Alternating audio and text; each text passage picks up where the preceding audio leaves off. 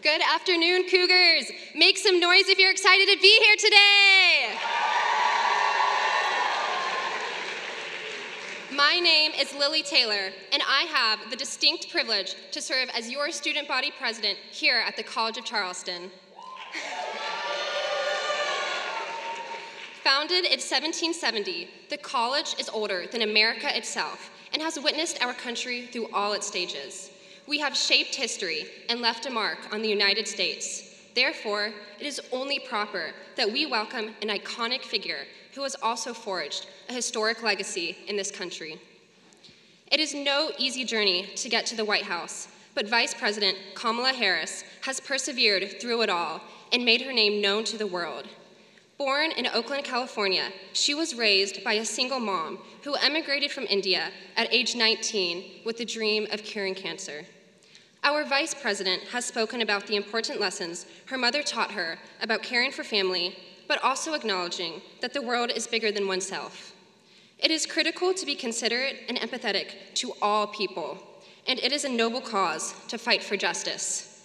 This is why Vice President Harris stands for the people, as she has professed in court.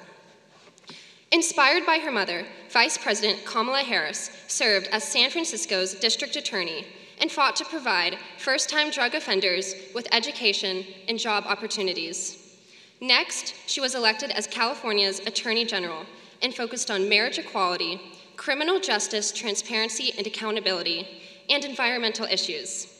From 2017 to 2021, she served in the U.S. Senate and quickly took action to advocate for immigrants, refugees, and dreamers. Additionally, she worked to battle food insecurity, enhance mental health care, confront the climate crisis, and more. All of her work in these different offices proved her dedication to listening to the concerns of Americans and gave her experience that made her a stellar candidate for her current position. Now, Vice President Harris holds the second highest office in the United States. When she was elected as Vice President, she broke more than just one glass ceiling. She became not only the first female, but the first Black American and first South Asian American to hold this position.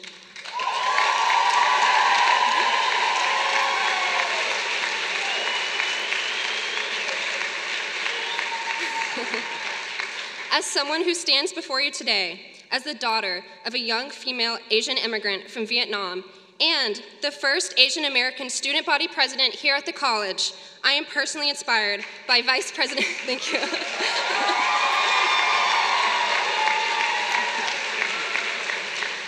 I am personally inspired by Vice President Harris's perseverance and am honored to have her visit our beautiful campus and listen to her plans to fight for our freedoms. Now, before our lovely Vice President comes on stage, I would like to introduce her wonderful co-moderators, beginning with a fellow Oakland native, who is now a Tennessee State Representative, Justin Jones.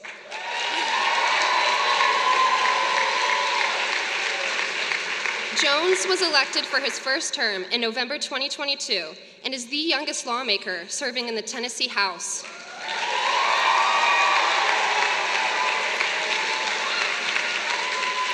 Prior to being elected, he was an activist, served on the board of directors of the Tennessee Healthcare Campaign, and led sit-ins and protests for racial justice.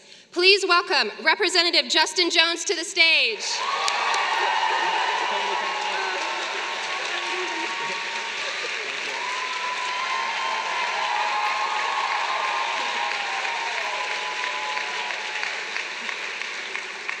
Next, it is my pleasure to welcome our second amazing co-moderator, actress, activist, model, and digital star, Amelie Zilber.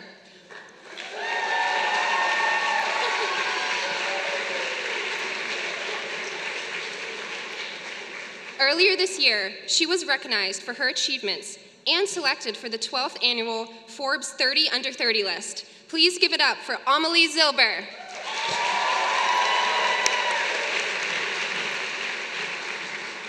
Finally, the moment you've all been anticipating has almost arrived. Vice President Harris recognizes the significance of motivating young students, like ourselves, and her commitment to securing fundamental freedoms and rights to all Americans. She has embarked on her Fight for Our Freedoms college tour in order to shine a spotlight on issues that impact young people and learn what topics are most important to us. As representatives of a college that is committed to academic excellence, a liberal arts education, diversity, equity, and inclusion, amongst other core values, we have an opportunity to share our concerns directly to a leader in the White House.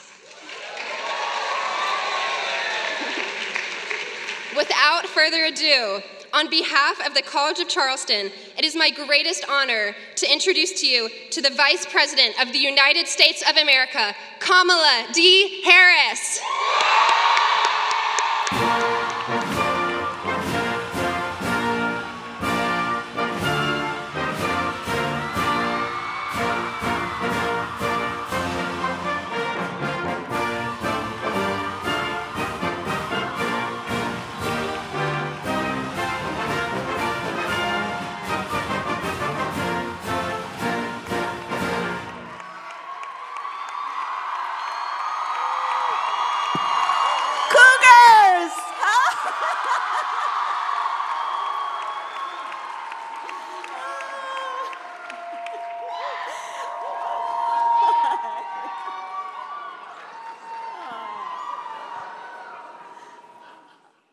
It's so good to be here. Hi, everyone. Oh, it's so good to be here. Thank you both. So let's get into it, shall we? Well, this is beautiful energy we have here for Madam Vice President. And so we're here to have a very exciting conversation because the Vice President's been very busy, traveling to 17 states, meeting with climate activists in Colorado and gun safety advocates in Virginia, and you've now been to over a dozen colleges because you're uplifting the voice of young people, of us, of our generation. And so I just want to ask, why are you going on this Fight for Our Freedom tour across the nation at such a time as this? Well, let me start by saying to Justin, I know that many of you probably watched his courage along with the other Justin and Gloria in Tennessee. And I talk about you behind your back all the time as an example of the extraordinary leadership coming out of your generation, all of you. And what it means to live at this moment in time, at the stage of life that you are in, and for you in particular, Justin, to be so extraordinarily courageous and selfless, and how you have decided to lift up the voice and the condition of other people. So can you please, let's give it up for Justin. Julie. And Amelie, with all that you have going on, I mean, we have had so many conversations that have been about you using your voice, your celebrity, your fame, to talk about real issues, difficult issues, and to ask and encourage people to be involved and engaged. And that makes all the difference in the world. So let's also please thank Amelie.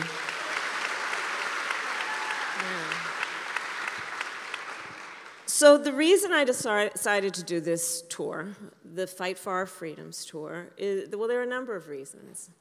One, just to be very candid and direct, I want for you all, and I'm speaking to the students, I want for you to be able to live your best life.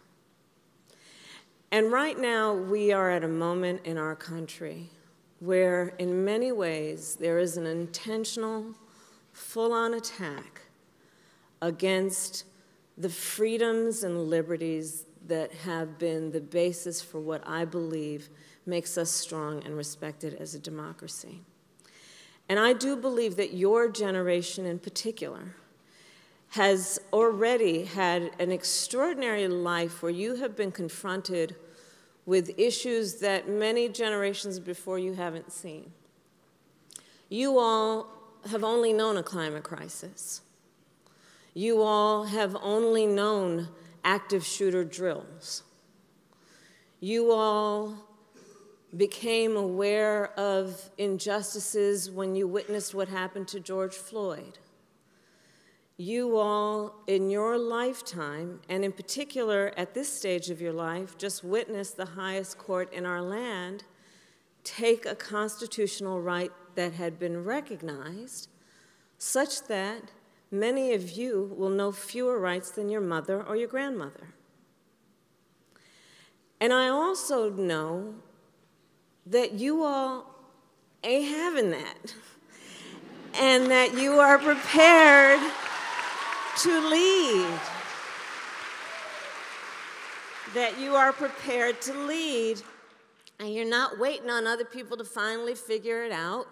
You are prepared to step up and do what is necessary. And I am here then to applaud and encourage that, and to say that our nation needs you.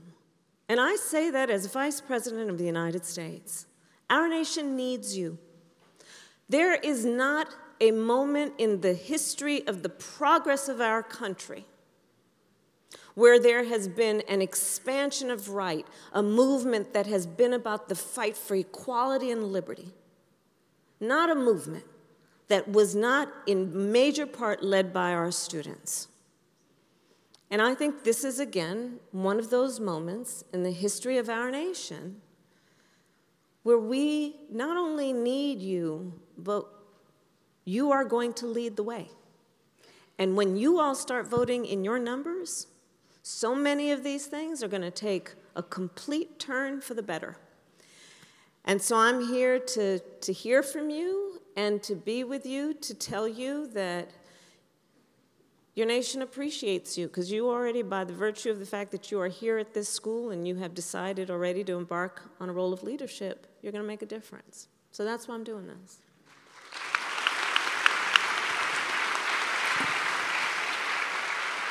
So you all heard the call to action from our Vice President. Young people, you don't have to wait till you graduate. It's your time now. And so we're going to take our first question, because we want to hear from you, from a student here, Madison Meeks, if you'd come up and ask your question.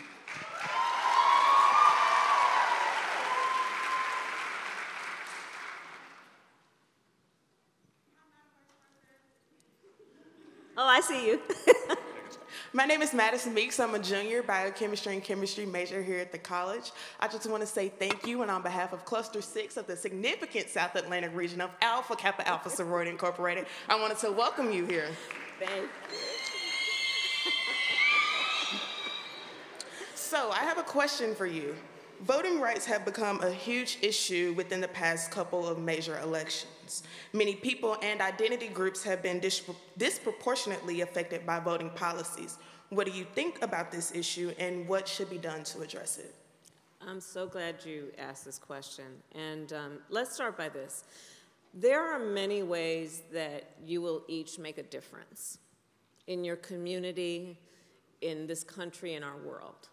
And one of the ways you will make a difference, of the many ways, is to vote. And so I do encourage you to know that it is very powerful, that voice that you can express through your vote. Please, I'm going to give you a website, vote.gov, where you can figure out if you are registered to vote, and if not, register to vote and encourage your friends and family. But it really does make a difference. The other thing I would point out, and I think this is at the heart of that question, is there are folks who are intentionally trying to make it more difficult for you to vote.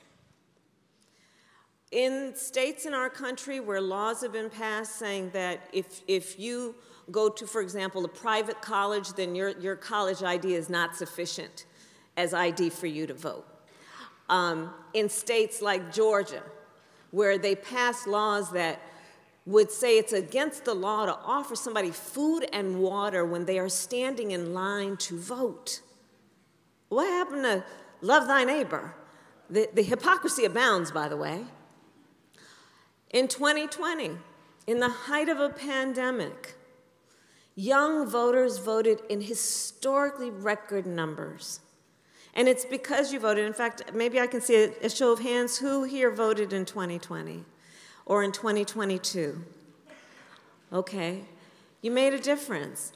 Because you voted in 2020, Joe Biden is president, and I am vice president of the United States.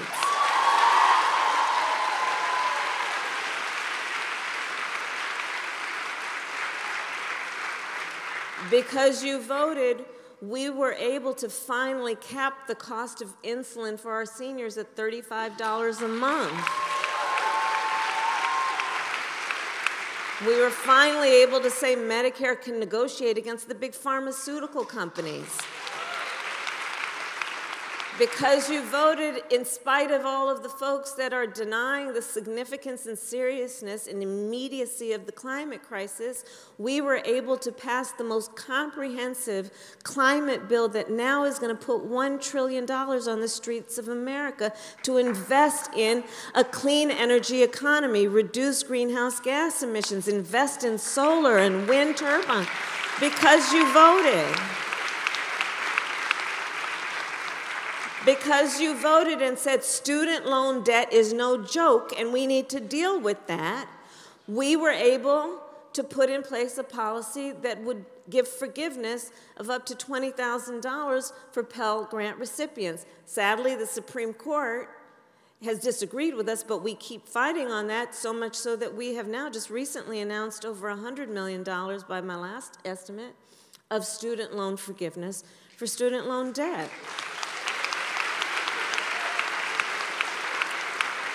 And I could go on. But again, understand that we will always plead, and many of us have talked for years about the importance of voting because, of course, people marched, fought, bled, and died for our right to vote. For many of us, in fact, everybody here on one level or another, or your relative. But there's not only that reason, the other reason is this.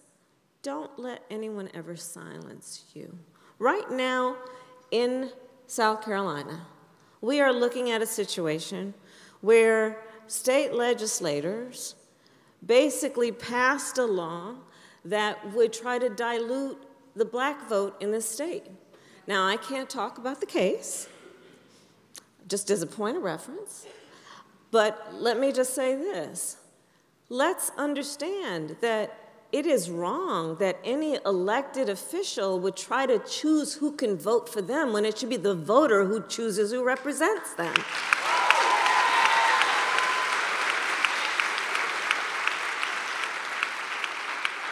So I would say that, look, when we're talking about voting, it's critically important. They say that young people won't vote. They try to convince you that your vote doesn't matter.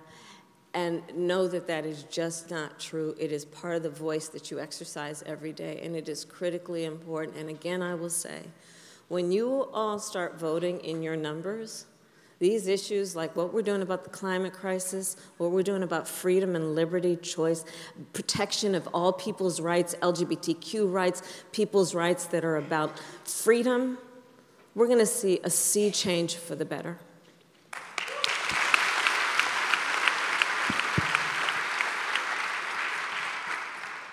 So, Madam Vice President, you very briefly just mentioned LGBTQ+ rights, and you know, so much of our optimism as young people is marred by this fear that we are going to lose our fundamental rights. Yeah.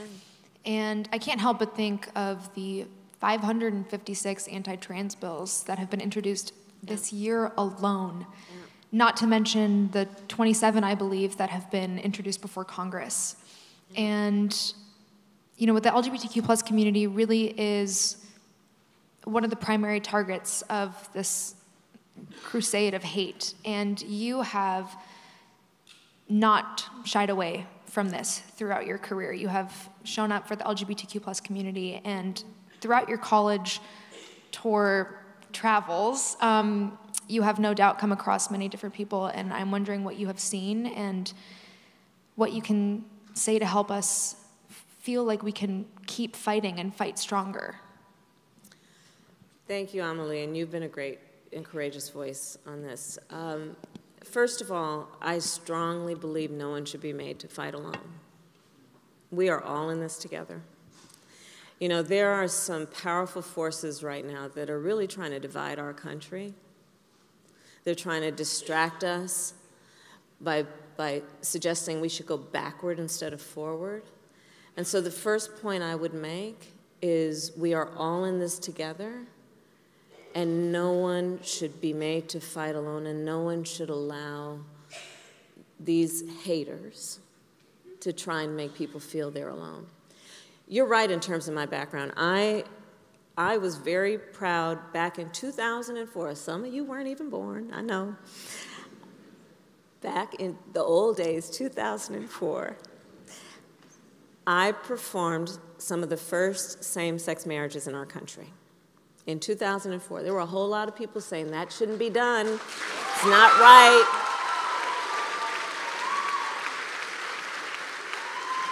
You know, people said, oh, they're not ready for this yet. But you see, I grew up the child of parents who met when they were active in the civil rights movement, when they were marching and shouting for freedom and equality. And I come at this issue then with a very strong and profound belief that this is about the freedom to be. You know, when we're talking about the fight for our freedoms, just to break it down for a moment, it's the freedom to love who you love openly. It is the freedom to make decisions about your own body. It is the freedom to have access to the ballot box. It is the freedom and the right to have access to opportunity. But fundamentally, a lot of this fight for freedoms is about the right that people should have the freedom to just be. To just be. And be free from hate, free from attack, free from bullying, free from harm. And so I look at this issue of what's happening in terms of these attacks on our LGBTQ plus community. And I also think about it then in terms of 2004. So next year it's actually going to be 20 years ago. And then I contrast that with, now that was not very long ago in the life of a human being who was deprived of those rights, okay? And I think about it in the context of what's happening in places like Florida right now. This don't say gay law. And here's how I think about it, because I would encourage the students when you are learning policy in class to always step back and think, how will this affect a real person? So here's how I think about this issue. The young teachers in Florida are in their 20s. And if they are in a same-sex relationship, they are literally afraid to put a photograph of themselves and their partner up for fear they may lose their job.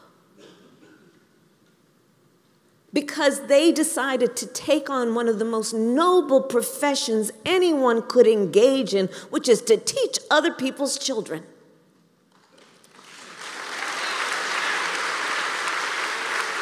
And we don't pay them enough as it is.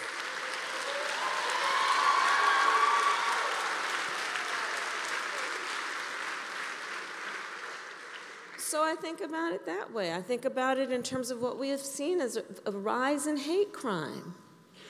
People living in fear to just be. And it's very real, and we have to band together and speak up. So I'll tell you one of the things about me. So I'm kind of a nerd on certain levels about certain things. So here's one reveal. I love Venn diagrams. I love Venn diagrams.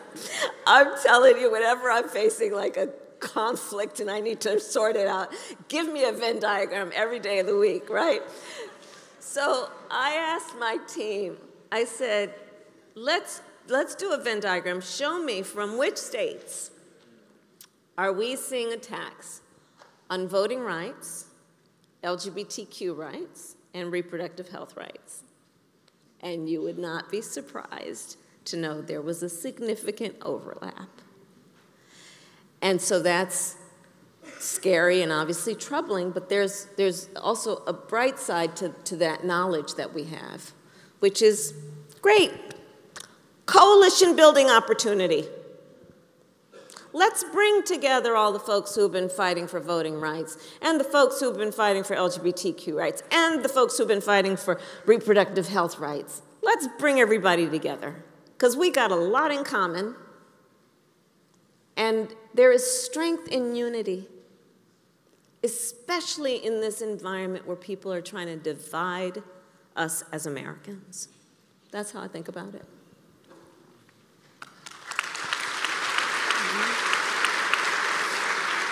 Wow, there is strength in unity. There's strength in unity.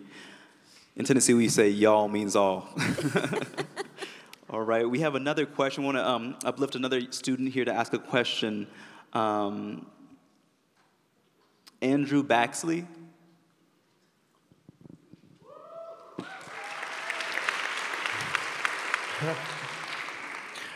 My name is Andrew. I am the president of the College Democrats here at the College of Charleston. I just want to say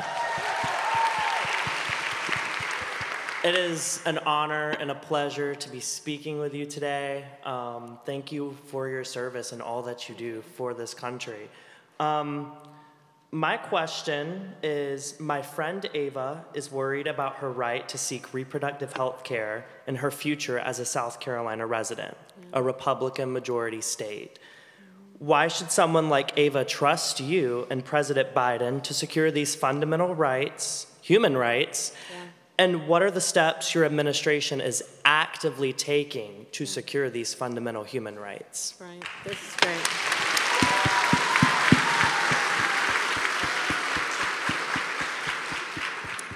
Let me just start by saying I think it's really important that you ask that question on behalf of Ava, because that speaks to the solidarity and the importance of everyone understanding this affects everyone regardless of your gender. And it is about fundamental rights. So let's contextualize it, and then I will tell you President Biden and I are fighting in every way, but let's contextualize it. So just over a year ago, we witnessed the highest court in our land take a constitutional right that had been recognized from the people of America, from the women of America. And thereafter, states around our country, including this one, passed laws to restrict the ability of an individual to make decisions about her own body and her own future. And again, I say, let's understand this is not just an intellectual discussion. This is not just an academic discussion. Since that case came down from the Supreme Court last year, every day in America, people are silently suffering. Because here's what's been happening. There are being laws that are proposed and passed that, for example, make no exception for rape or incest. Now, we're going to have real talk here, okay? Everybody here's grown. So I'm going to give you, I'll share with you a personal story. When I was in high school, I learned that my best friend was being molested by her stepfather.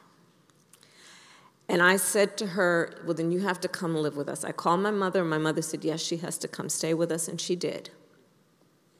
As many of you know, I started my career as a prosecutor, and one of the main reasons I did is because I wanted to specialize and deal with crimes against women and children. And I did specialize in those cases for the majority of my career as a prosecutor. So on this issue, no exception for rape or incest, understand what that means. It is these so-called leaders, these extremists, saying to a survivor of an act of violence to their body, a violation to their body, that she does not have the authority and ability to decide what happens to her body next. That is immoral.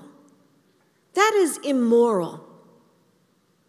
And on this subject of access to reproductive care, to abortion care, let us all agree. One does not have to abandon their faith or deeply held beliefs to agree the government should not be telling her what to do.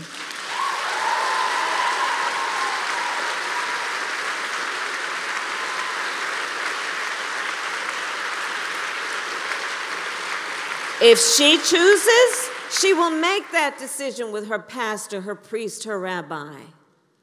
But she is smart enough to know what is in her own best interest instead of having a bunch of these folks up in these state capitals trying to tell her what to do.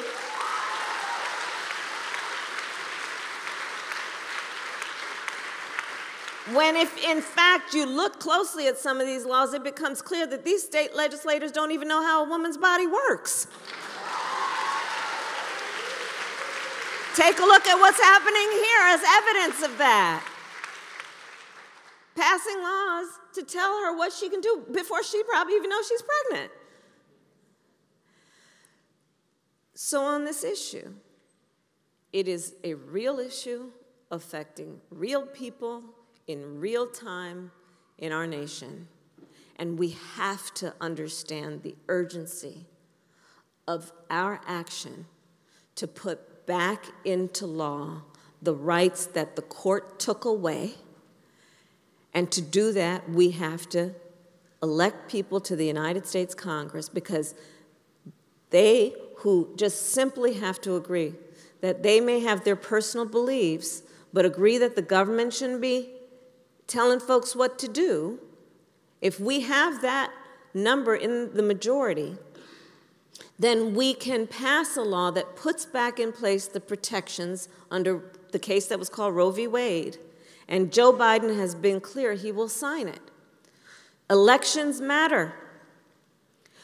Elections matter. So us being in place, the work we have done as an administration has also been about saying to all these states, you cannot deprive people of emergency care, because sadly, too many folks, I have met many, had to go to the emergency room. This one young woman I met from Texas, she was suffering a miscarriage, went to the hospital for help with a procedure. They denied her because they were so worried they were going to get sued.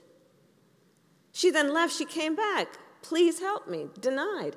It was only when she contracted sepsis that they helped her. So the issue about the restriction and enforcing the restriction, nobody should be denied access to emergency care, is something we are pushing. Access to contraception, and making sure that we ensure that folks have access to contraception. But ultimately, what the court took away, Congress can put back in place. And so elections matter, which means your vote matters.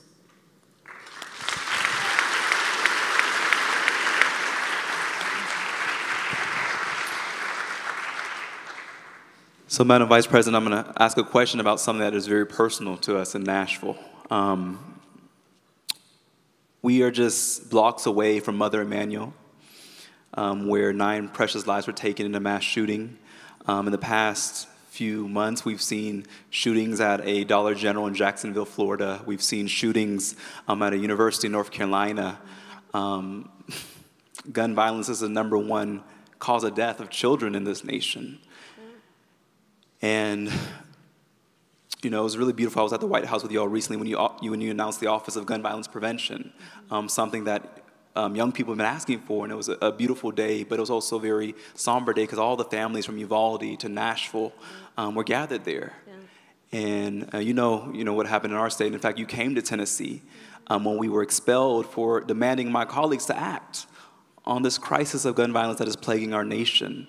And so, you know, I'm so excited to see that you're leading this Office of Gun Violence Prevention that is taking this issue like a national emergency, like a crisis. And so my question is, what else can we do to address this preventable crisis of gun violence in our nation?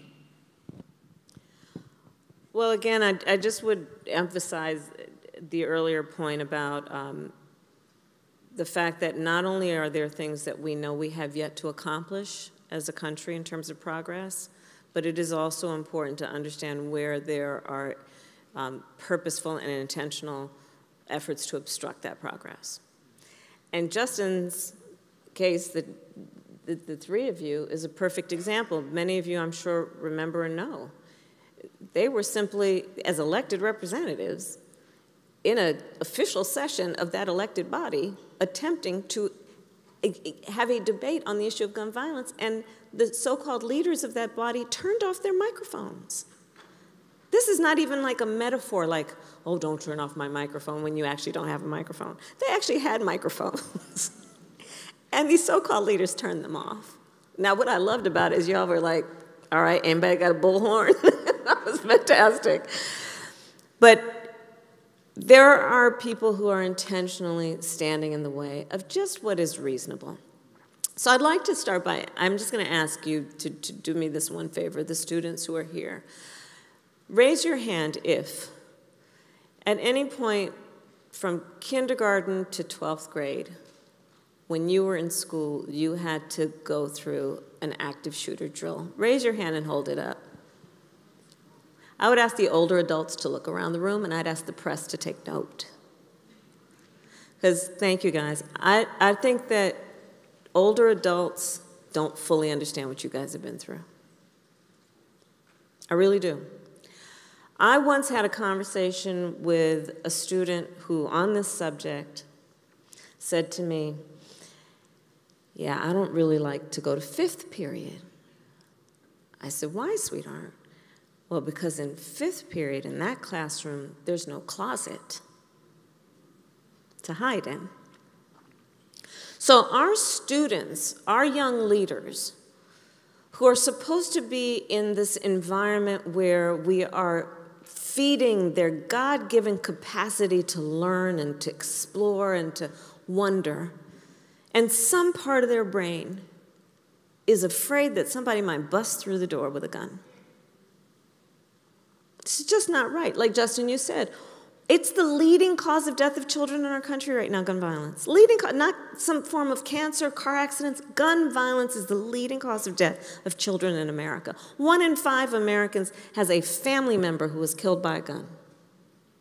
The trauma, not to mention that is undiagnosed and untreated, that the American people are living with on this issue. And to your point, it is a false choice that the obstructionists try to push, to say you're either in favor of the Second Amendment or you want to take everyone's guns away. I am absolutely in favor of the Second Amendment, and I believe we need an assault weapons ban, and we need background checks, universal background checks, and red flag laws.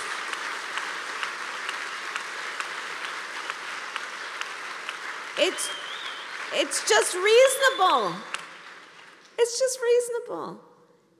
You just might want to know before someone can buy a lethal weapon if they've been found by a court to be a danger to themselves or others. You just might want to know.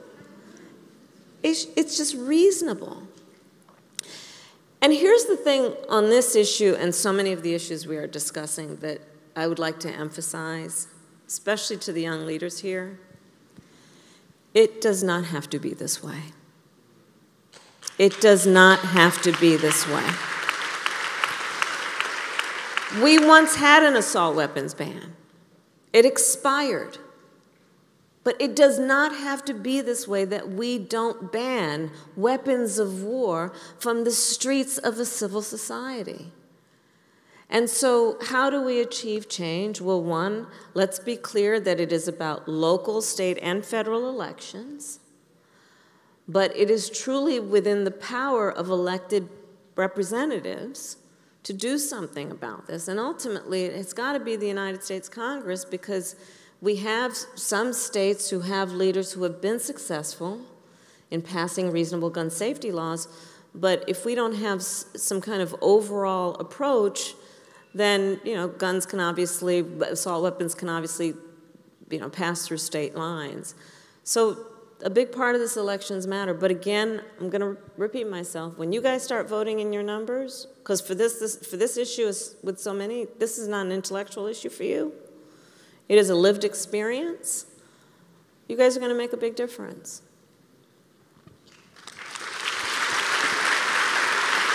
Wow. From Charleston to Cumnor Elementary in Nashville, it does not have to be this way. Yeah. Thank you. We're going to take one more student question from Tyler Gadsden. Is Tyler here?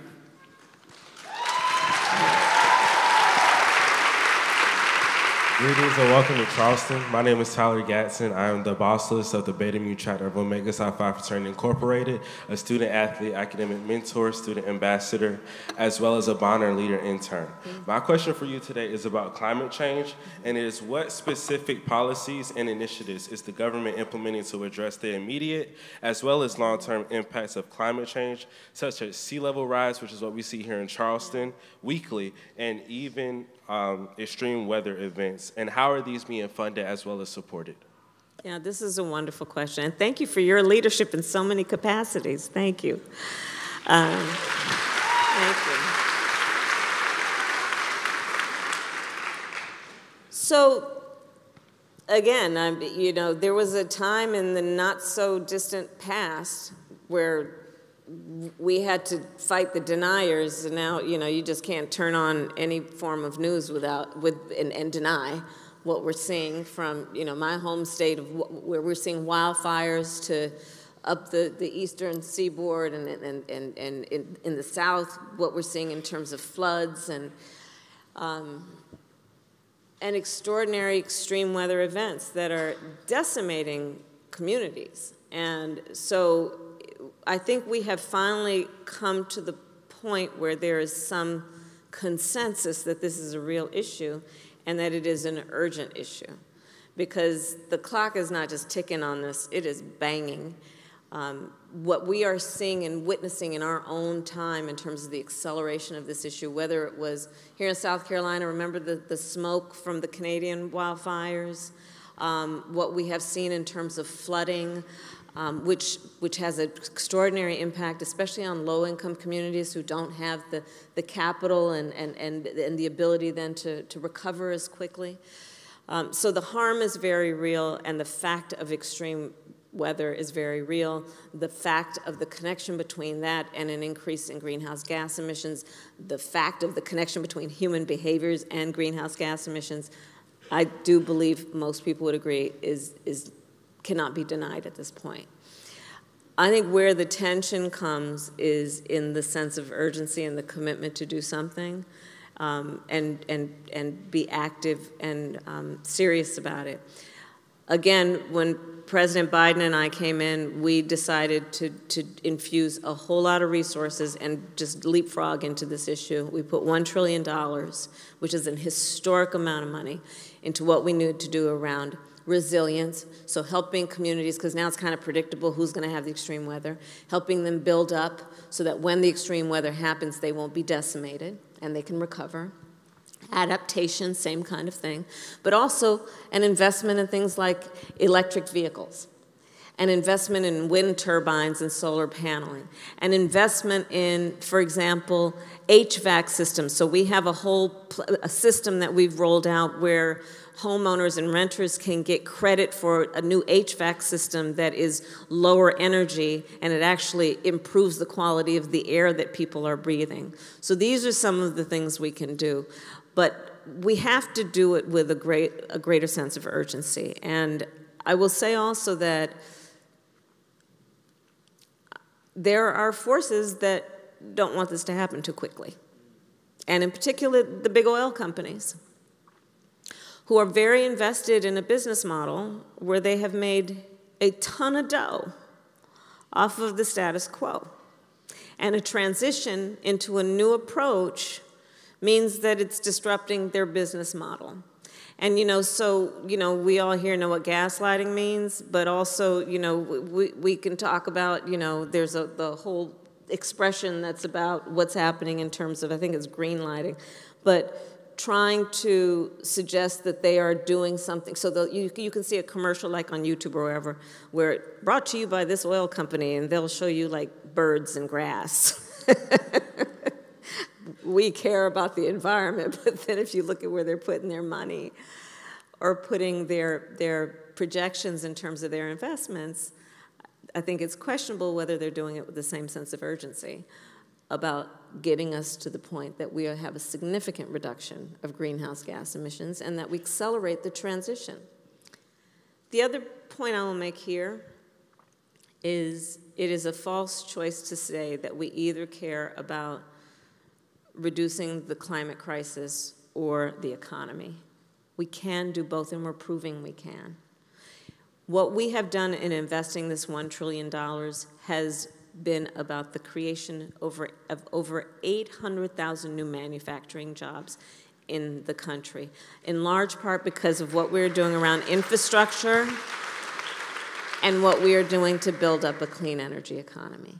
When we talk about the growth of a clean energy economy, there are so many of the professions and the skills that were required before that transfer immediately. You can't build up infrastructure around the climate crisis without electricians, without bricklayers, without all of the folks who have the skills that have been building up for years that are at the highest level of skill to do the work we need to do to actually reinforce our country and the world. So I would add that. And then my final point here is that we should always keep in mind also the issue of environmental justice, which is while the climate crisis impacts everyone, it does not do so equally. If we are talking about low-income communities, communities of color, immigrant communities, we see a higher impact because those communities just don't have the same resources to either be resilient or build back up after devastation. And so we need to take that into account. We talked about, and I know that the College of Charleston is very committed to DEI.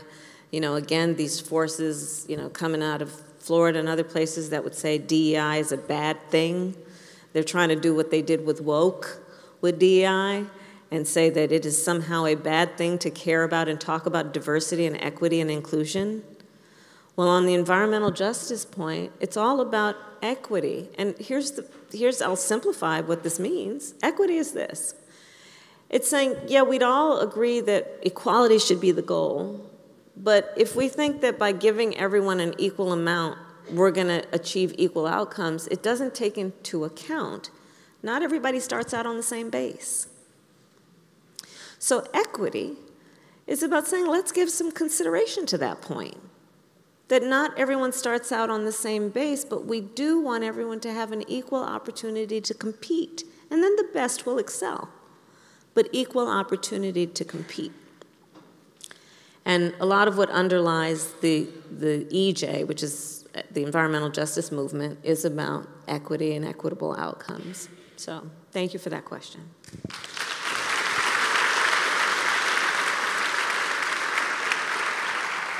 So we are heading into our last question. I want to say thank you for your candor, your authenticity, and for your heart in this conversation. It is abundantly clear how much you believe in the power of young people, and I think it just means so much more than you know to all of us. Thank you. Thank you. So our last question is, we're in a room with so many impassioned young people, our future leaders, here and on this campus. What is your last advice to us?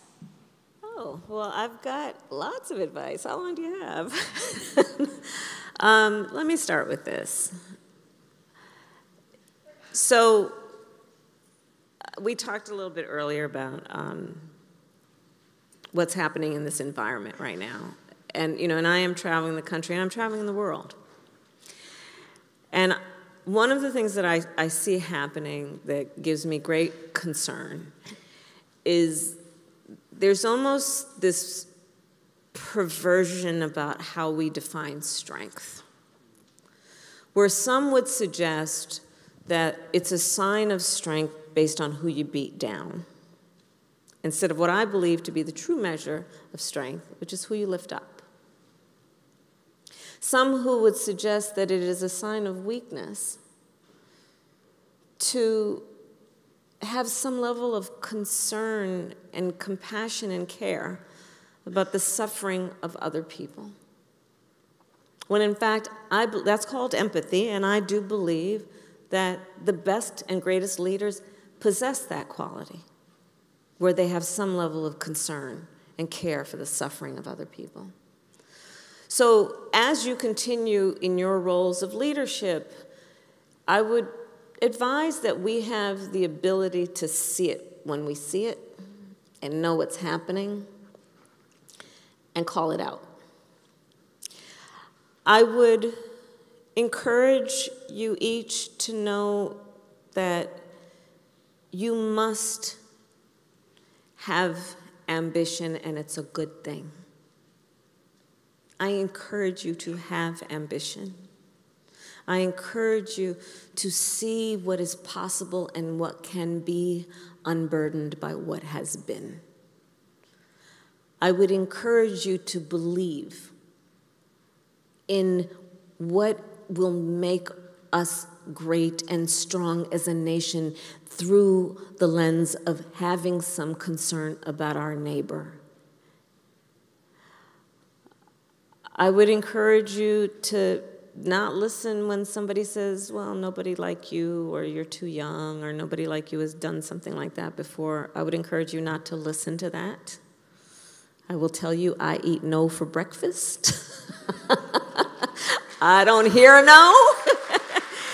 And I encourage you not to hear it. And I guess the final point I would make is this. So as vice president, I have now met with over 100 world leaders, presidents, prime ministers, chancellors, and kings. When we, as the United States of America, walk in those rooms, we walk in those rooms chin up, shoulders back, with the self-appointed and earned authority to talk about the importance of democracies, rule of law, human rights. But here's the thing about being a role model, which everyone here knows. When you're a role model, people watch what you do to see if it matches what you say. My great concern and fear among the many about what is at stake is that somewhere there are authoritarian so-called leaders, dictators, who are looking at their people, looking, for example, maybe at the young women of their nation who are fighting for just the right to be educated. And they're saying to those who are fighting for liberty and freedom and equality and fairness and justice, well, you want to hold out the United States as your example? Look what's happening over there right now. And I say this to say that you all being engaged in fighting for fundamental freedoms is about your personal rights and future, your family, your neighbor, and it's going to have an impact on people around the world, very potentially, people you will never meet, people who may never know your name, but because of your activism and your engagement will forever be benefited.